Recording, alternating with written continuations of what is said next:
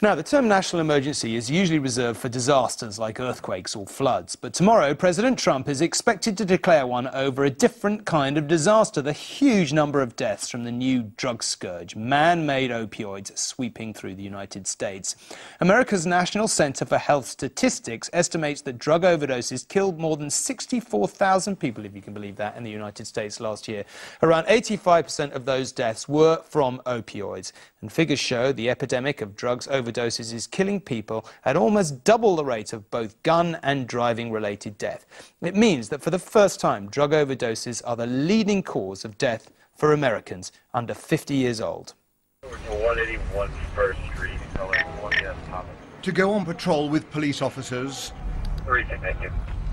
in any town of any size and in any state in America is to realize that a single issue overwhelms these communities. The heroin bags there. You go into the bathrooms, and if they have the drugs, they'll use it there. The addicts tell the same story of heroin dealers saturating neighborhoods. Do you think there's an issue? Is there an issue around here? A drug issue?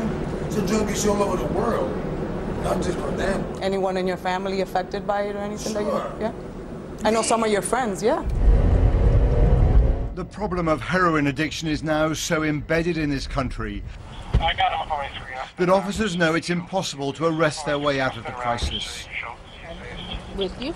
This woman is being detained after being discovered with large amounts of opioid pills and cash.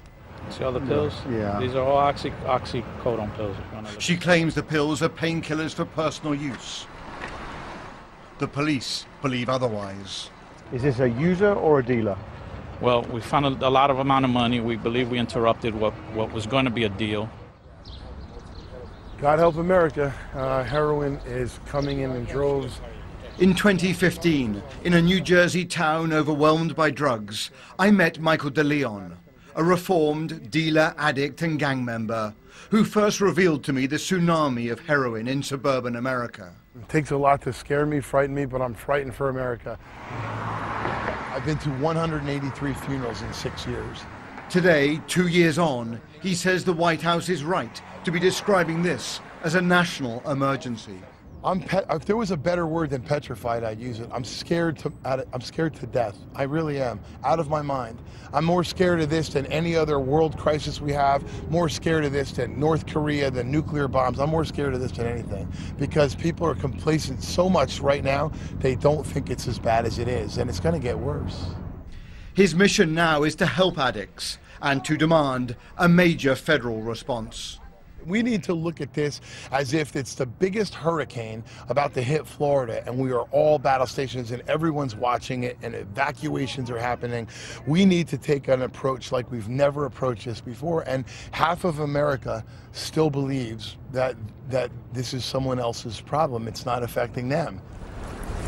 That is a point that the police echo, that this needs leadership at the very highest level.